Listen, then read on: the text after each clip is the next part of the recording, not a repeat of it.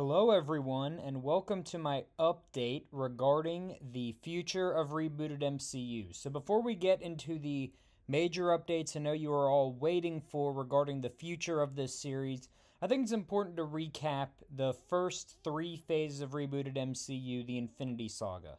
So in Phase 1, we had Iron Man, the Incredible Hulk, Ant-Man and the Wasp, Iron Man 2, Thor, Avengers, and the Fantastic Four.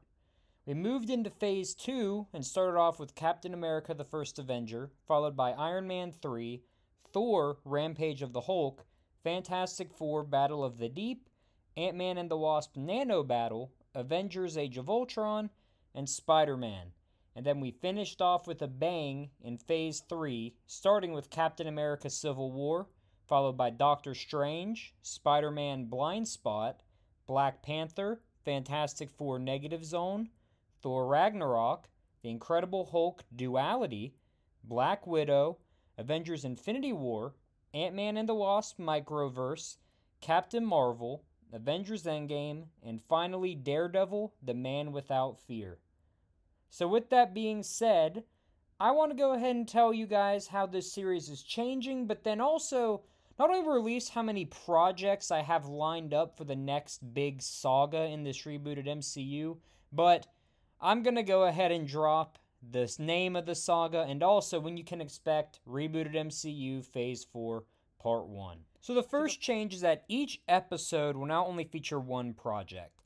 So if you all tuned in for the start of my Rebooted MCU, you guys noticed that in particular with the very early episodes, there were episodes that had maybe 2 or 3 projects built into that singular episode. And that was really because most of the projects we were talking about, I only had to tweak, maybe 1 or 2 things so I could fit in 2 or 3 episodes and get done with the phase in, again, I think my longest one now is 7. And I just thought that took away from some of the storytelling. With a lot of the projects near the end of Phase 3, like in Endgame and Daredevil, The Man Without Fear, I was really stressing myself out trying to see if I could fit 2 projects in the same episode, and I think it really hurt my creative process in doing that. And as I've said, outside of 1 or 2 exceptions in this upcoming saga, I've written most of these. This narrative is in my head, I'm writing this, the characters, their journeys, yes, they're based on the comics, but they're based on comics with my own twist on them. So a lot of the projects, even franchises that you'll see pop up in this new, saga, are going to be franchises with a little bit of a twist than what they might already be in our current MCU.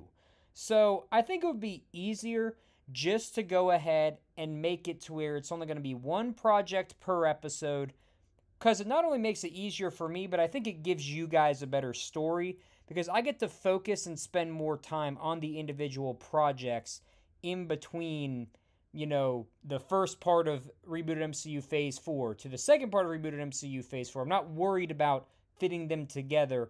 I'm allowed to make them their own thing, and that also leads for longer stories, which, again, I think might end up being better and more enjoyable for you all. So the second change, which is not really as major, is that going forward, I'm only going to release 1 episode per week, and it's going to be every Wednesday.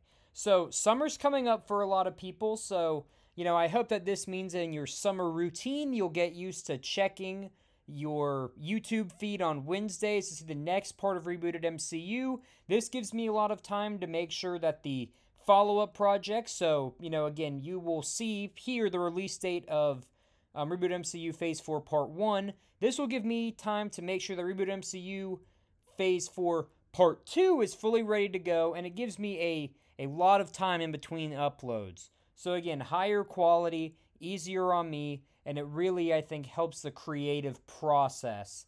And because, again, I want to give you guys good stories. I really care about these stories, and as much as this is about, this is a passion of mine, and I really like these characters, and I'm a Marvel fan just like all of you.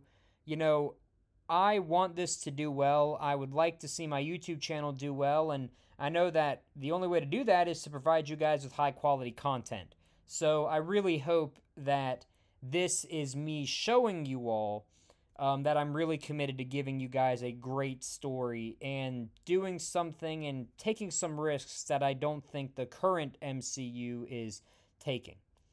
So with that being said, I know this is something that you've all been waiting for. We have 28 total projects in Saga 2. Phase 4 will have 10 projects, Phase 5 will have 9 projects, and Phase 6 will have 9 projects. So you have a lot of Rebooted MCU to look forward to.